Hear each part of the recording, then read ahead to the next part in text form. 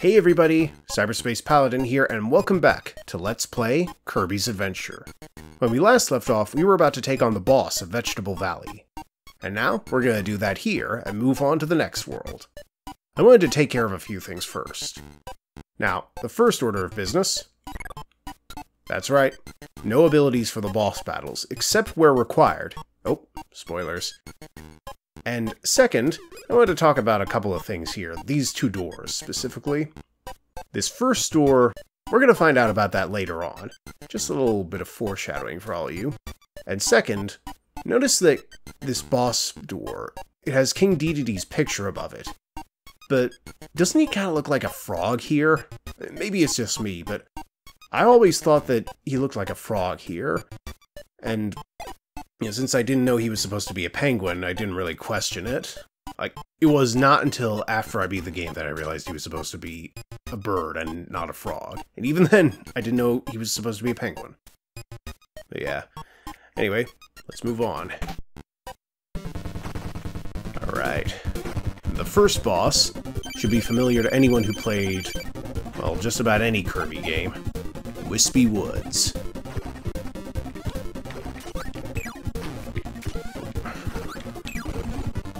Gotta get used to this controller again. I'm using the NES Joy-Cons for those who are curious. Yeah. Getting right up next to Wispy is always a good tactic, except when you do that. But, nevertheless, we've beaten Wispy Woods and collected the first piece of the Star Rod. And now, a legendary moment is sort of... the Kirby dance. And now for the next world.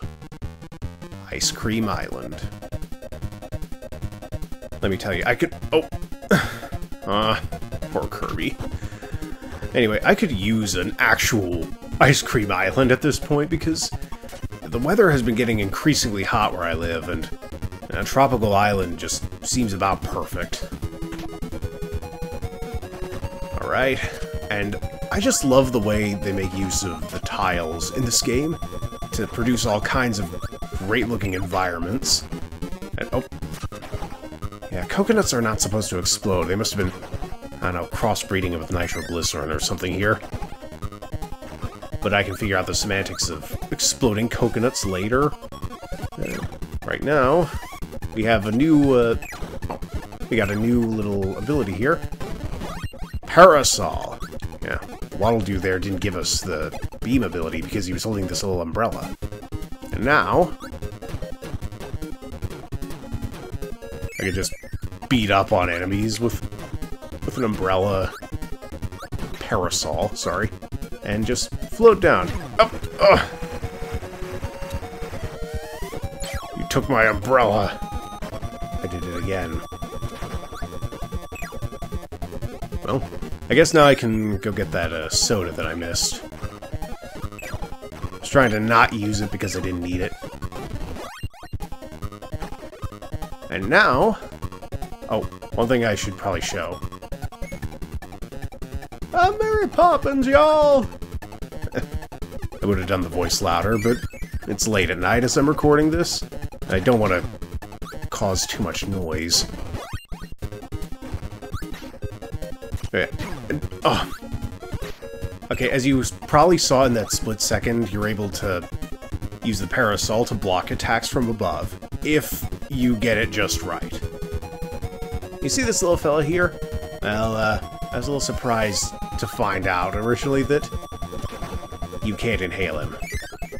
He turns into a creepy cyclops and chases you. Scarfy's his name, for those who don't know. But when I originally saw the sprite, I thought those were actually just two glowing eyes instead of a single cyclopean one. Cyclopean. Is that the correct word? Ow! Oh, wait. Oh. I tried to inhale the bomb enemy, but instead I just... okay, I'm down to my last hit point. Yeah, I am way off at this moment. Oh, but... got the tornado ability. So yeah, you gotta watch out for the parasols, and... and there's the first death of this LP. Oh well, I got plenty of lives left.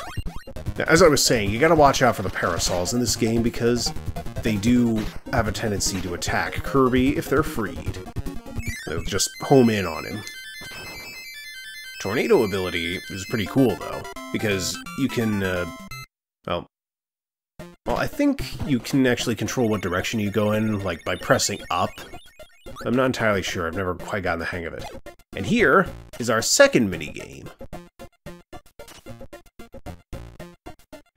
Actually, notice the little chicken there is kind of almost dancing in tune with the background music here. But anyway, let's go in. Egg catcher. Press the buttons to make Kirby's mouth open. Try to eat eggs, but not bombs. I was never good at this one when I was a kid, but let me see if I can, let's see if I can do this just right. I've never been able to get a perfect at this particular one. Oh! I've never been able to get a perfect at this one without using save states or anything. But I was really hoping I could show off the results if you won. Oh well. Maybe next world. Or maybe it was the one after that. Anyway. Now for level 2 of Ice Cream Island. I don't know how many levels we're going to be able to get. Oh. I always like that little climbing enemy. Too bad we don't really see him anymore in Kirby games. I'm not sure why, though. But anyway, I'll try to... I don't know how many levels I'm going to be able to do in this particular video, but... Oh, Eagle ability. But I'll try to get just a few. Oh, I remember this bit. Oh, I love the way the waves are here. And this little rock floor here. But now, we're going to jump on the warp star and head off into the desert.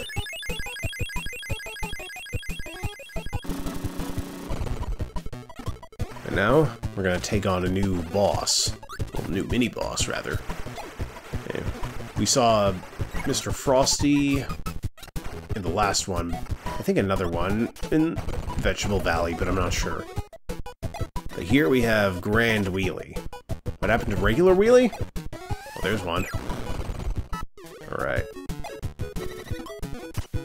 We're gonna kick Grand Wheelie's butt right in front of these conveniently placed cacti and palm trees. Well, I'm not sure what's so convenient about them other than that they make for great scenery. But anyway, you gotta excuse me if my commentary and gameplay are a bit off here, because I am way out of practice. Alright, we've got the wheel ability, and now... You just get to run over everything. And I just realized the spark ability there, it didn't affect us there. Sorry, being a little redundant with my words now. Oh yeah, and Kirby can just steer around, run over things. Can't jump, but oh, this is so fun. Basically running a demolition derby here. We've got more Sharkticons than we have photon charges! And let's run a demolition derby! Thumbs up to anyone who gets the reference. And I got a 1-up. Without even trying. Nice. Alright, there's the crane game again. Let's see if I can't get a few more. Oh, there's a small Kirby right in front of here. Sorry, big Kirby, I'm taking your son. Actually, now I just feel a little bad. But, no, more than a little bad here. Okay, that was... I guess I had that coming for that joke. See if I can't get it here, and... Nope. Nope. Oh! I did get that 1-up after all.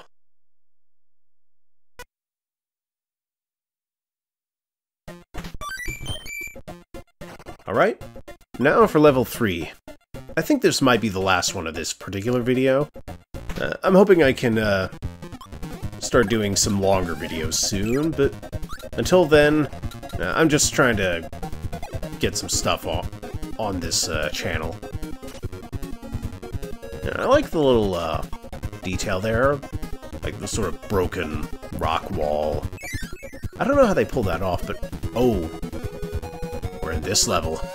Okay, I always liked this little underground cavern, even though it was a pain to navigate.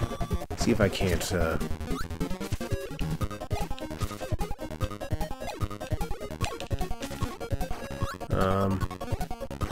yeah, I'm not going to be able to get that extra life there. Oh, well. Well, I think there was an extra life there, but I'm not entirely sure. Oh, and here we go. I just love how bright and sunny the levels here are. Oh, this one's homing in, and there we go. I just noticed that sun in the background. That looks so good. Oh, nope. Got him. If I'd kept the sword ability, I would have been able to get the one-up that was in the water there. Oh well. Alright. I should have plenty of time to at least comment on the mini-boss here. This won't be a traditional mini-boss. Alright. Get him! That was our good friend Meta Knight, who just sicked his band of soldiers on us. Oh, alright. So here we got Axe Knight, who flings his axes at us like boomerangs. Is discernible by his skull mask. Mace Knight, who's got two different attack patterns, as you've seen. And my favorite one... Okay, there's one more after this, but my favorite one is the guy in the upper left. Oh, he was also there too, but then I got him. This guy right here, Lance Knight, or maybe it was Trident Knight. Now, that's actually supposed to be a crescent moon shape on his forehead. You know, like it's like a little helmet crest, like right above his visor. But I used to think that the crescent moon symbol was actually a visor. Ow! Must have been a really hot trident if it burned Kirby. And I thought that the visor, like his actual visor, was supposed to be a mouth. So I just saw, like, him as a really angry-looking guy with sunglasses. Anyway, we're at the end of the... Oh! Almost lost Kirby down the bottomless pit there. But yeah, that was our first glimpse at Meta Knight. We're going to be seeing more of him throughout this game. Right? And... push A! Close but no cigar. Not that I would want one since I don't smoke, and never intend to. And, oh! Here's another museum. We get two abilities here. Fire. And laser. The sun is a deadly laser. Okay, that's enough of that. Anyway, you know, next episode I think I might, show some of the flavor text for the abilities we've already done. You know, let me know if you'd like to see some of that, you know. Because I realize I haven't done those yet, and I probably should, since there's some fun little descriptions. Of course, I'm gonna wait until until the next video to do that, because one, we're almost out of time, and two, I'm probably gonna be doing longer videos by then. Anyway, yeah, we did a boss and 3 other levels, 3 regular ones, so yeah, I think this is a good place to stop. Yeah. Anyway, thank you for watching. Sorry that this one wasn't quite as good. Well, you guys seem to like the last one, and even though I didn't really feel like I was at my best here, I hope you enjoyed this episode too. I'm hoping that next time I'll be, you know, back to business as usual, and I'll be able to do better here. Anyway, that's it for now. I'll see you guys later. Bye!